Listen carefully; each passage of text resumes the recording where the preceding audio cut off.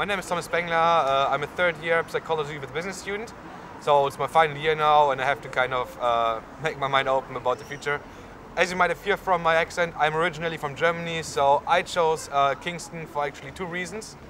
One of them, it's like a really small university from what I understood. It's not that small, but it kind of keeps up a small university feeling, which I really appreciate. The second thing is it has like a high percentage of international students, which kind of helps me to get an insight about different cultures, the way different people are ticking. So I can actually conduct some field research, if you want to put it this way.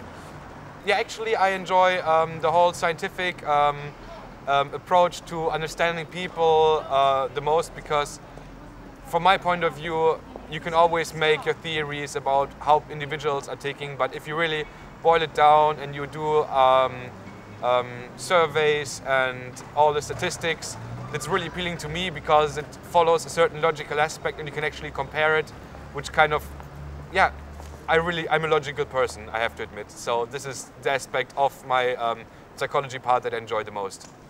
When it comes to my business part on the other side, I enjoy having like an insight about how different strategies are ticking and actually bringing those two sides together. It is sometimes quite a challenge, but it really works for me. Well, I didn't study psychology when I was in high school, but I have to admit I did a lot of acting and I loved acting, not only kind of pretending to be someone else, but also thinking my way into like another character's perspective. Also, I was quite the person of trust for most of my colleagues and friends. And when I heard about psychology and also looked about the different different aspects of psychology, I could basically run through it and say, okay, tick, tick, tick. I like to talk to people. I'm interested into going scientific. I like statistics. It's like one of the areas of math which I was actually good at, so I wasn't kind of afraid of doing a lot of statistical analysis. Yeah, so I would say lots of transferable skills that I already had, but I didn't have psychology as a subject. Well, you know, first of all, of course, you have psychology labs which offer a wide range of applications. So it's not only a simple room where you kind of observe a participant. We have facilities in which we can have actually installed CCTV cameras, so we can observe the people, but also avoid that they see how we observe them, to kind of avoid a bit of biasing.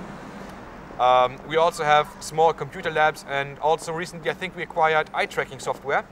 So we can actually kind of measure cognitive procedures such as how often are people looking where. And we also have a bit of biomedical equipment. So we have, for example, measurements for experiments with stimulants, which I haven't had the fun to working with, but I know they are available and some of the students actually using them.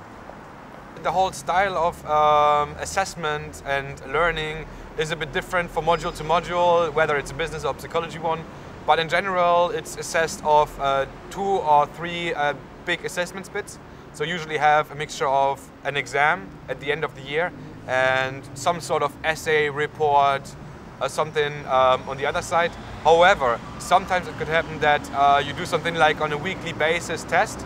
This was especially in the first year when it comes to statistical methods, where you can like get yourself tested and checked on a weekly basis, and it's like an easy way to get credit points because it's not a big amount you have to learn.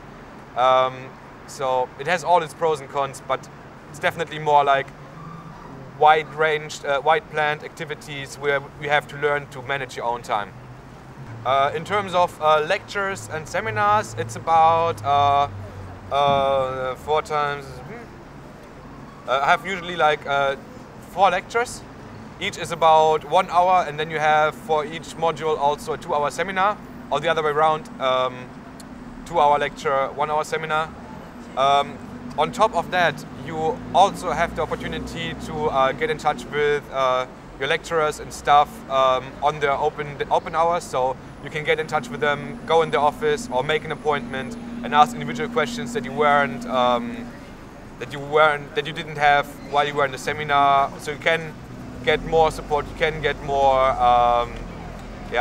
more help, more feedback if you want to Of course, if you overdo it at some point, every lecture has its limit, but definitely there is support available if you need it. Since the lectures are really kind of widespread and the rest is managing your own time, I do work also on a wide range of different jobs.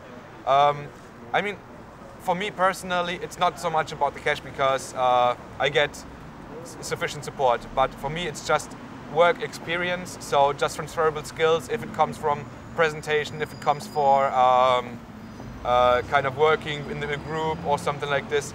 It's all transferable skills that help me out. And I went to some interviews for like a job search after my graduation, and one of the first questions I always encounter, do you have work experience of some kind? What sort of experience do you have already? And so I think it is quite a good bit to have some work experience, as long as it's not the majority of your effort going into working. I would like to do a master's in terms of, so I want to study further in order to specialize in the field I'm interested in, which is occupational psychology, so applied psychology in the business world. But on the other hand, I'm also looking for work opportunities, for example, in HR or in marketing, just to get a feeling and get some more relevant work experience that I could then later on include in a master, so I don't only have the theory but also know how to apply it in which context.